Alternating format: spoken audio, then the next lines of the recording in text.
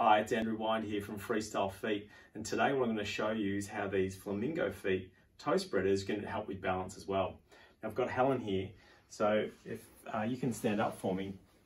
Helen's going to balance on her right foot, so just stand on that one leg for me and see how we go. So Helen's been having some balance issues, as we can see, and we can see what the toes are doing. They're really gripping. All right, grab a seat, Helen.